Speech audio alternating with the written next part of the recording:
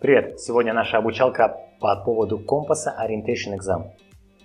Наверное, ты уже об этом слышал, либо делал когда-нибудь, либо уже заваливал, либо прошел, потому что если ты это прошел, тебе это уже не интересно. Но те, кто собирается пройти компас и собирается набрать 7 из 7 на именно Orientation, то эта обучалочка для вас, поэтому начинаем. And I think it's going to be in English because it's easier for me, easier for you, and the whole test will be in English.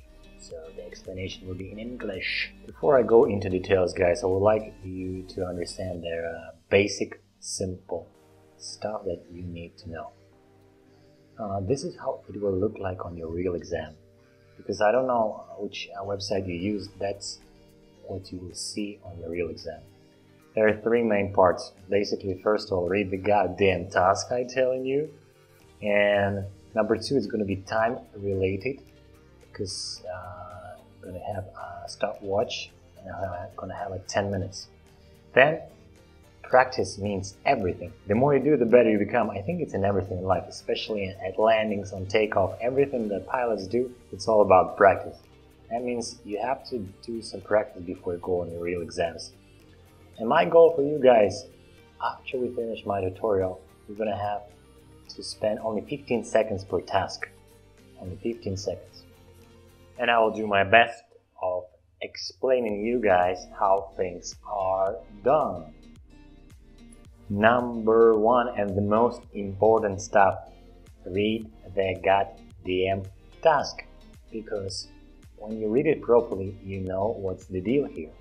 So basically, you don't have to study those instruments before you come, because this is assessment of your ability to use the readings of these aircraft instruments. So basically, you have to be able to just read those instruments. That's it. And don't forget, it is all about the timing.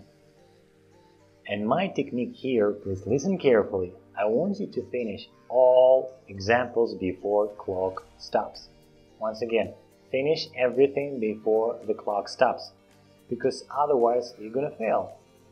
Let's imagine you've done 20 of the examples correctly, like 100%, but you don't know that there are 15 more, which is considered to be zero. Think about it, and please finish every single example before the clock stops. That's my number one advice for you guys. And here I try to explain my method, which worked for me, worked for a lot of people, and hopefully it will work for you. Let's go back to our instruments. What I want you to start with reading is a simple compass. I guess most of us relatively know how the compass looks like and how to read it. It basically points you in the direction of where you fly, where your nose flies, and the arrow points in the direction where you fly. It can be on your real exam. Instead of the arrow, it can be the plane. So make sure you read that instrument correctly. And it's not a rocket science to read a compass. So basically and simply where it flies. That's where you start, guys. That's number one in reading the instrument. So first, read the heading of the plane. Number two is one of the confusing ones, is relative bearing indicator. But for those who doesn't know any idea about bearings and stations and navigation, I'll try to explain in a simple way. So guys, please imagine a house, just a house in a field, and you in the plane just flying over that field. And you flying over that house, behind that house, left of the house, right of the house. So that needle or arrow will always point you to the house, because it loves it. Or imagine that this needle or this arrow is a snitch. It always show you where the house is. That's a simple way of understanding how to read that. If you understand the concept of a house and a needle, you're going to easily read that instrument. And to even more simplify stuff, so look at the instrument. And I wrote you that down there two parts, left part and the right part, and forward and back. So the arrow or the needle will always show you, for example, left front, right back, or right front, right back, parallel in front of the station. And looking at that example is just basically the house is behind the plane. That's what you need to understand. Let me give you an example. Sorry for my drawings, but if you look here, we see that house or the station, and we see the plane flying to that house. And what do you think, guys, needle will show you? So it's obviously that the house is left front side of the plane. Look at this picture and just visualize where your house in front of you, in front to the left. So you're the pilot in the plane and you see the house in front on the left. So that needle always will show you like that. So it's front, left. I want you to pause the video right now and think about it. It doesn't matter where your heading is, the needle will always show you to the station. Doesn't matter where. So look at this example.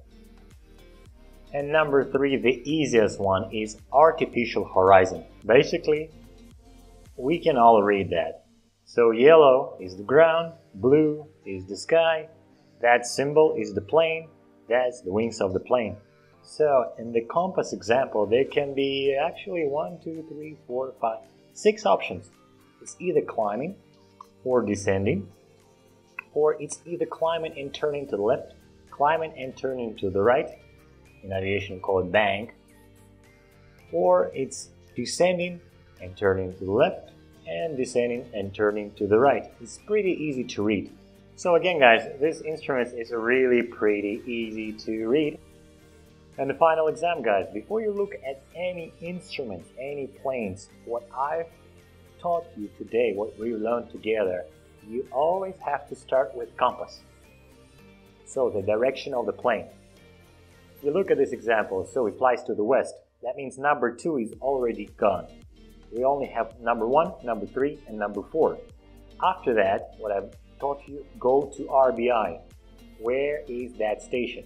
So we fly and the needle, the arrow shows that the station is completely behind. So number 3, number 4, the station is to the right. That means we don't have to even look to artificial horizon, knowing that the correct answer is number 1.